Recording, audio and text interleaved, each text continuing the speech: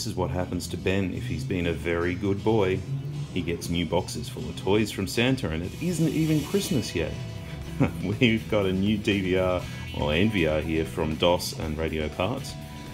This was how I knew I was going to be in for fun. Look inside a box and you've got lots of SATA leads, lots of power leads, and so many hard drive screws. Well, let's see the behemoth itself. And there it is. Whoa. Big rack mounted 36 channel NVR. Fantastic stuff. Front panel, power button, reset button, a couple of warning lights and a USB port.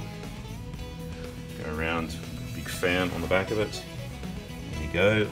We've got 16 ports of PoE power, LAN port, USB, eSATA, audio in, audio out, VGA obviously, USB 3. HDMI is 4K, and we've got a whole heap of alarm inputs and outputs, and the IEC power lead, which is rather nice. One cool addition on this one is thumb screws to take the top of it off.